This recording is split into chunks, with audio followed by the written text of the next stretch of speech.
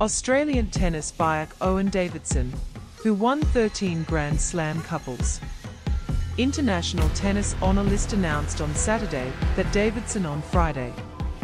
His friend Isabel Suliga has been in Conroe, Texas. Watch the latest sport on Channel 7 or Free Flow in 7+. He won 11 great titles in mixed couples, doubled on twice. Davidson worked with Billie Jean King in a career that extends from the early 1960s to the mid-1970s. Former tennis player Owen Davidson poses after entering the Australian Tennis Honor List.Kredi. Julian Finney Davidson coached the British Davis Cup team between 1967-70.